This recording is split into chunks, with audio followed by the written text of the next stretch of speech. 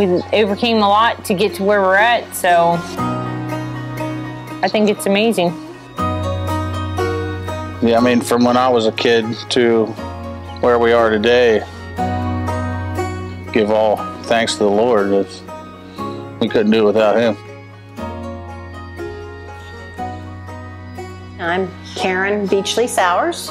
I am married to Mr. Randy Sowers since 1974. We started Sowers Dairy in 1981 and South Mountain Creamery in 2001. For the first 10 years, I did everything on the farm. Karen taught school and brought in the money to live off of, and we farmed and tried to make a go of it. And most people thought we would never make it, but we proved them wrong on that one.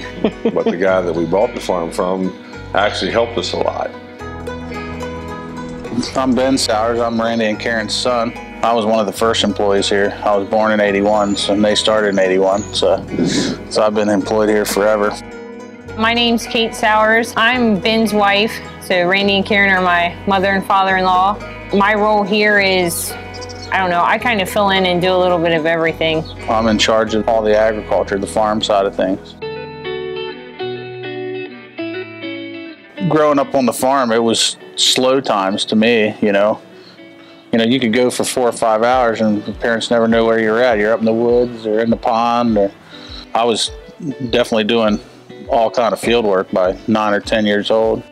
My kids, they argued because, all their friends in school didn't have to come home and work.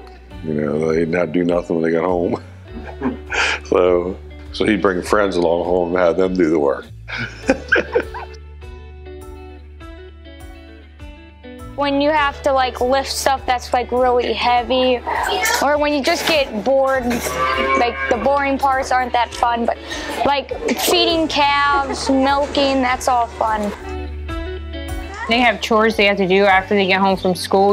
One of them needs to feed calves, the other one's down helping the milk or helping in the store or in the shop, and then on the weekends, going to farmers markets with Randy and Karen and helping them.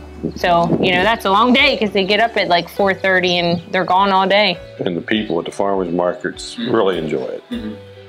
They miss the kids when they're not there. They want to know what they're doing and what they're up to. And those kids can talk with people into buying most anything.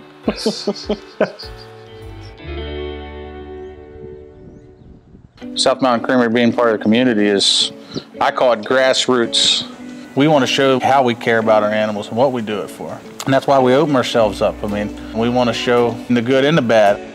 People think that, agriculture is not a good thing or milk's not a good thing. Every once in a while there's a complaint, and you got to take that complaint and try to make sure that everybody's educated. We try to keep things clean and neat around here, but when you come here, you're going to see what farming's about. It's not going to be sugar-coated, but we like to answer questions that people have and try to educate them on what agriculture actually is. We have friends that are all over, and I mean, when you tell them about all natural products that's home delivered, they're just, amazed by it. It was an idea from the early '90s. My sister wanted to have an on-farm processing plant.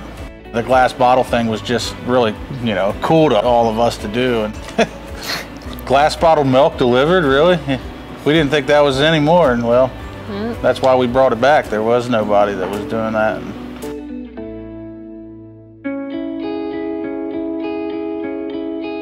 My hopes for the future is that, one day the kids are going to want to be here and hopefully take over for us one day. My thing to them all the time is whatever you do in life, working hard, being respected, and having a good work ethic will get you anywhere. It doesn't have to be on the farm. And we love to let people come. We get 30,000 people a year here, and we get to teach each and every one of them about what agriculture is about. We just, we want to be humble stewards of the land.